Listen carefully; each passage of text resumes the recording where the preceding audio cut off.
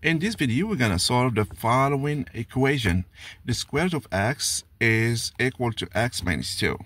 We are told that this equation has one solution and we need to find it. Okay, this problem seems very simple. And I think the way that we solve it is the most important. So we learn how to solve this kind of questions. Okay, I see that if I start the trial and error, and I clearly see that if I plug x equals 4, I'm gonna get square root of 4 is 2, which is equal to 4 minus 2, which is 0. So this is the only one. X is 4. Okay, but that's not how we solve. That's not how we solve these kind of questions. We need to do some algebra. So clearly the solution is x is 4, but we want to find it. Okay, we can do some graphing. Okay, so here this is the square root of x, and x minus 2, the graph is this one here, and they will meet at this point here if we call 4.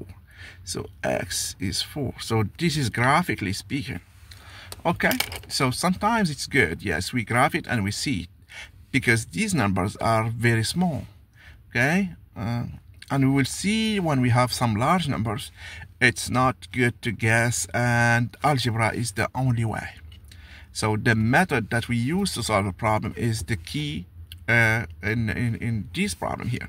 So first, let's say that this equation has a solution if x is greater or equal than 0, because here to have the square root of x defined, we need to have x greater or equal than 0.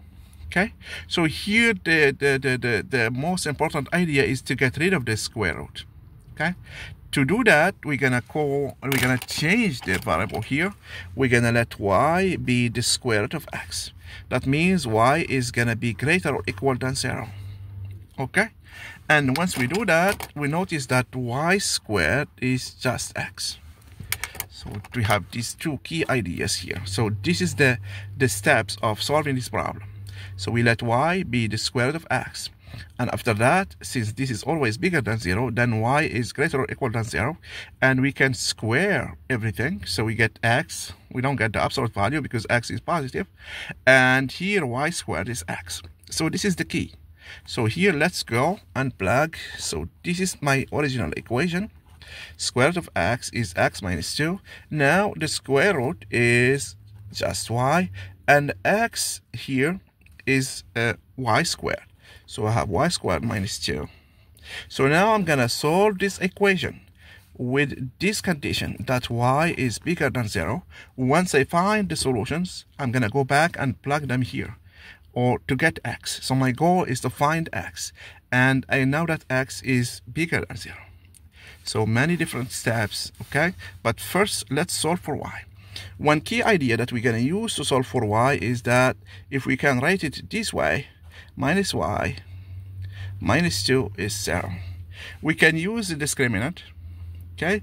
But there is a trick that many people use on the internet. We can divide these two into 1 plus 1. So we have y squared minus 1 minus y minus 1. So we divided these two between this y here and this y squared. Now I'm going to use the identities that I know.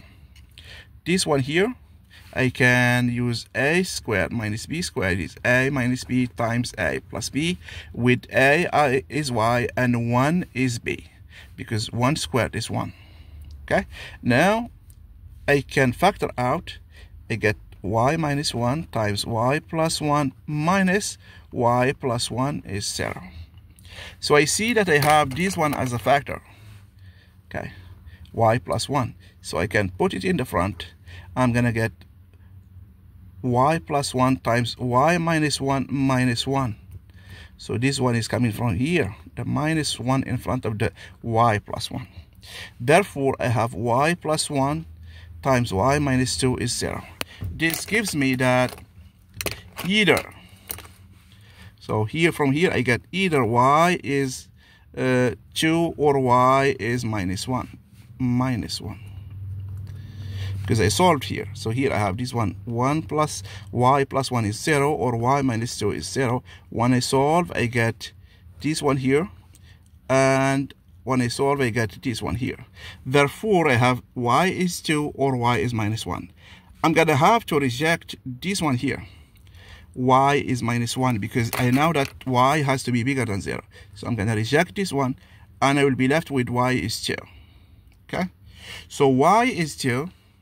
If y is 2, then what's x? So x is 2 squared, which is 4. Okay, so I get x.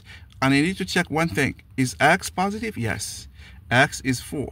Does it satisfy the equation? Yes, it does. So that means x equals 4 is the solution to this equation. Okay, so we try to do all the steps that we need to manage to get to the solution. Okay, so algebra is the key to solving this kind of questions. Thank you very much. If you see any errors or mistakes, please let me know.